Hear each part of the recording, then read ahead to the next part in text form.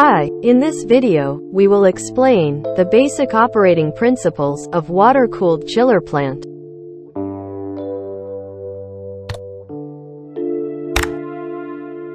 A water-cooled cooling plant consists of 5 pieces of equipment.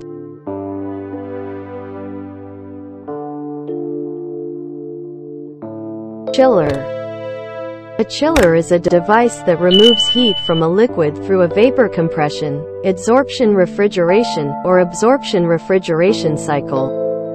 It plays a crucial role in various industrial and commercial applications where cooling is required. The principle of a chiller involves the basic thermodynamic cycle of refrigeration.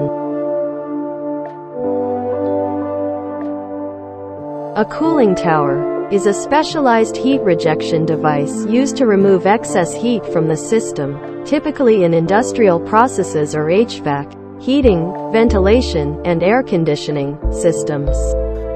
The cooling tower achieves this by transferring heat from the working fluid to the atmosphere through the process of evaporation or convection.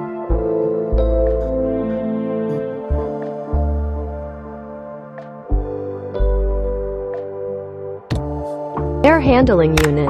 An air handling unit is used in heating, ventilation, and air conditioning (HVAC) systems. To condition and circulate air, AHUs are commonly found in commercial, industrial, and institutional buildings to ensure proper air quality, temperature, and humidity control.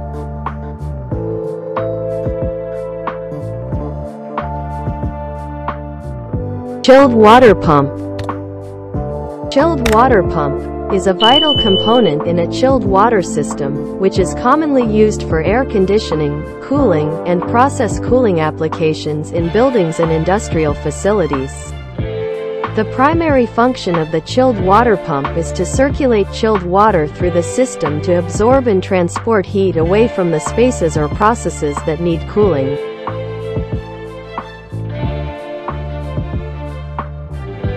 Condenser water pump. Condenser water pump is crucial for maintaining the efficiency of a water-cooled chiller system. It ensures that the condenser is supplied with a constant flow of water, allowing the heat absorbed by the refrigerant to be effectively rejected from the system. This process is essential for the overall cooling of the system and maintaining the chiller's performance.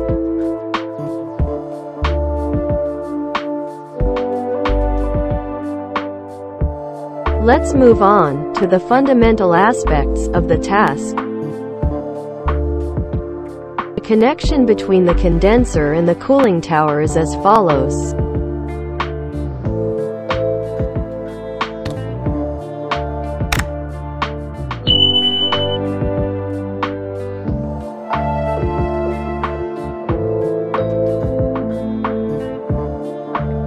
The cooling tower receives water with a temperature of 35 degrees Celsius. After passing through the cooling tower, the temperature of the water is reduced to 30 degrees Celsius, and this cycle repeats.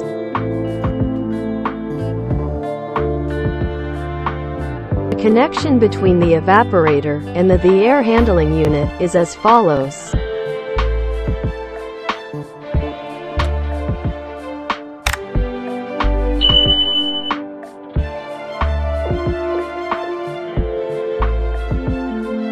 The water entering the air handling unit, AHU, is at 6 degrees Celsius. After the AHU exchanges heat, the water exits at 12 degrees Celsius and then proceeds to the evaporator for cooling. This cycle is repeated continuously.